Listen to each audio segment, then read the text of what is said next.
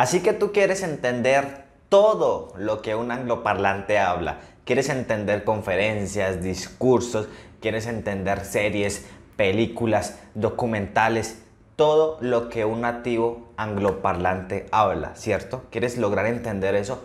Bueno, quiero que hagamos un ejercicio durante todo este video. Este video puede durar 10, máximo 15 minutos y en este ejercicio vamos a trabajar la habilidad de escuchar. Vamos a poder desarrollar la habilidad de escuchar en inglés en 3 simples fases a través de todo este ejercicio.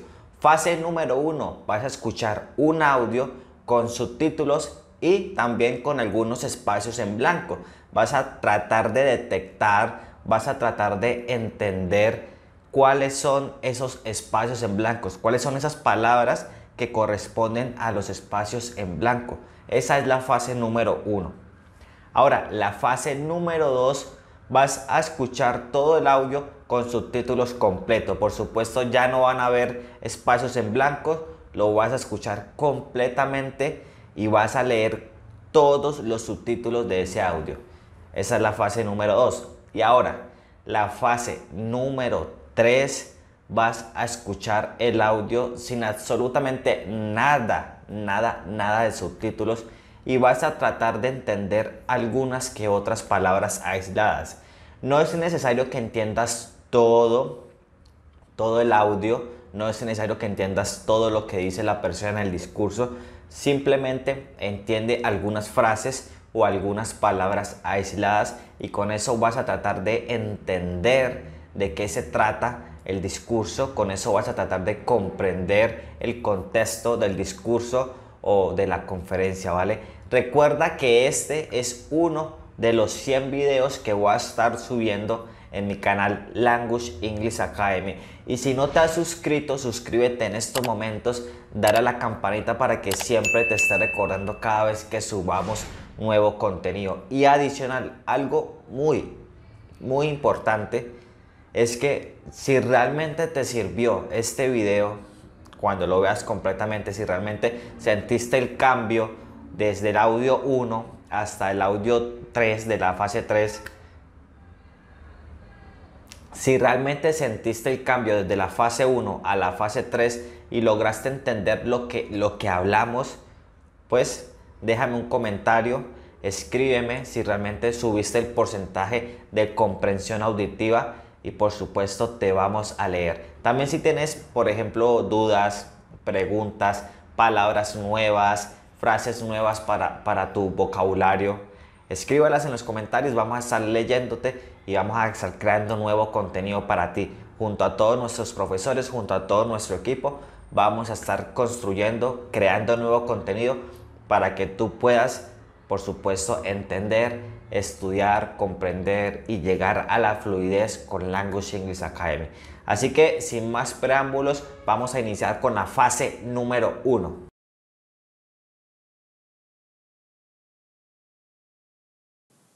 The things we take for granted now. These were revolutionary ideas when we began to demand them in the 30s. We wanted unemployment insurance. We wanted home relief, hot meals for children in schools, and housing for the destitute people living in the city dumps.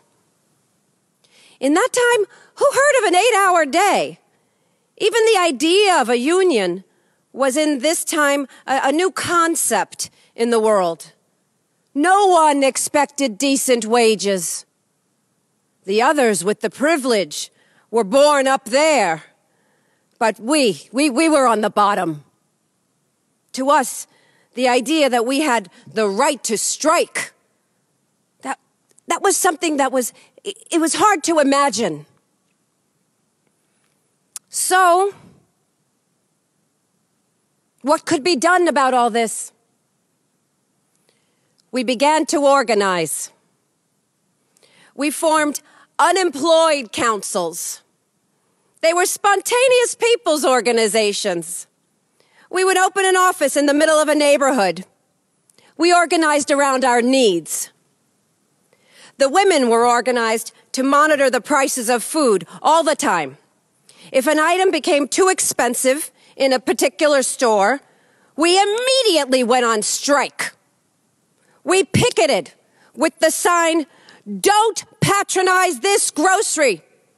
They are charging too much for bread."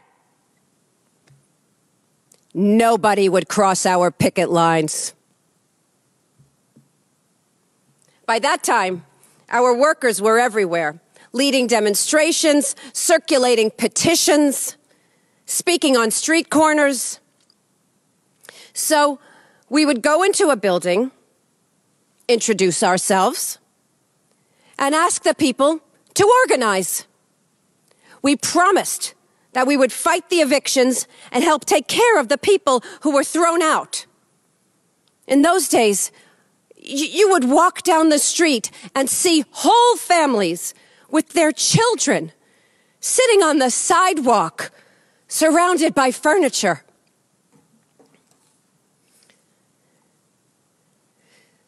When an entire building was organized and willing to participate in a strike, we formed negotiating committees for the tenants.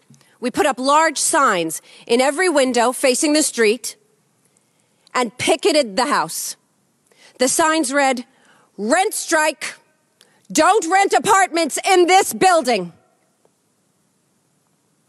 The landlord, of course, would rather die than give in to the tenants' demands. So the strike began. We knew that one day he would give some eviction notices, but he could never evict everyone. It cost too much.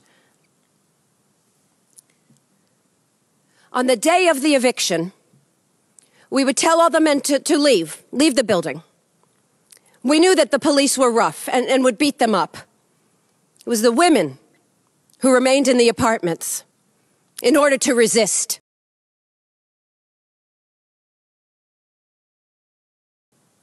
The things we take for granted now. These were revolutionary ideas when we began to demand them in the 30s. We wanted unemployment insurance. We wanted home relief, hot meals for children in schools, and housing for the destitute people living in the city dumps. In that time, who heard of an 8-hour day? Even the idea of a union was in this time a new concept in the world. No one expected decent wages. The others with the privilege were born up there. But we were on the bottom. To us, the idea that we had the right to strike, that was something that was hard to imagine. So, what could be done about all this? We began to organize. We formed unemployed councils. They were spontaneous people's organizations. We would open an office in the middle of a neighborhood. We organized around our needs. The women were organized to monitor the prices of food all the time. If an item became too expensive in a particular store, we immediately went on strike. We picketed with the sign, "Don't patronize this grocery. They are charging too much for bread." Nobody would cross our picket lines.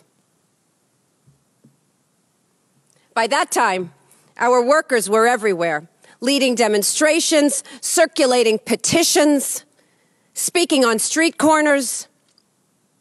So we would go into a building, introduce ourselves, and ask the people to organize. We promised that we would fight the evictions and help take care of the people who were thrown out. In those days, you would walk down the street and see whole families with their children sitting on the sidewalk, surrounded by furniture.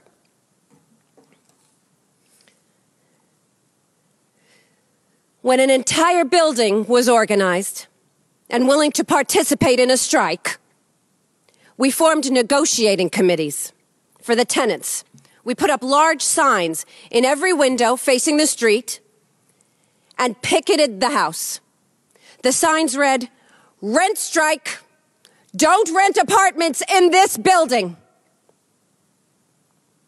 The landlord, of course, would rather die than give in to the tenants' demands.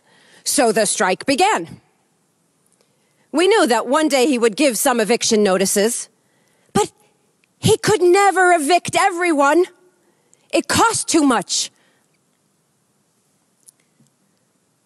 On the day of the eviction, we would tell all the men to leave the building. We knew that the police were rough and would beat them up. It was the women who remained in the apartments in order to resist. The things we take for granted now.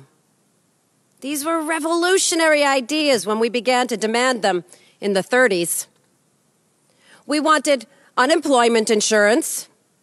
We wanted home relief, hot meals for children in schools, and housing for the destitute people living in the city dumps. In that time, who heard of an 8-hour day? Even the idea of a union was in this time a new concept in the world. No one expected decent wages. The others with the privilege were born up there. But we were on the bottom. To us, the idea that we had the right to strike, that was something that was hard to imagine. So, what could be done about all this? We began to organize.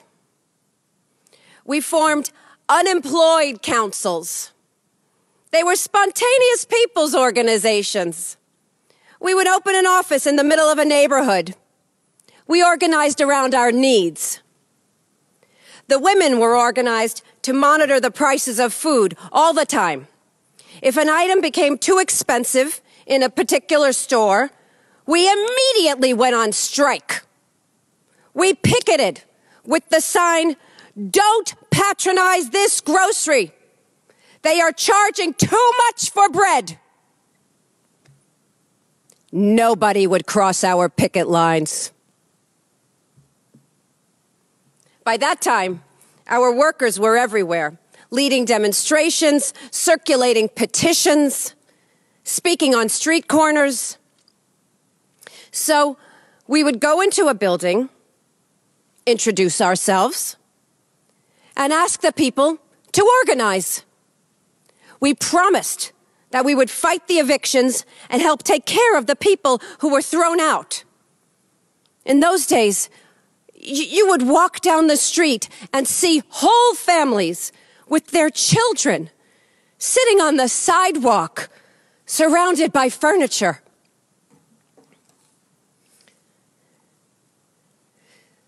When an entire building was organized and willing to participate in a strike, we formed negotiating committees for the tenants. We put up large signs in every window facing the street and picketed the house. The signs read, "Rent strike. Don't rent apartments in this building." The landlord, of course, would rather die than give in to the tenants' demands. So the strike began. We knew that one day he would give some eviction notices, but he could never evict everyone. It cost too much. On the day of the eviction, we would tell all the men to leave the building. We knew that the police were rough and would beat them up. It was the women who remained in the apartments in order to resist.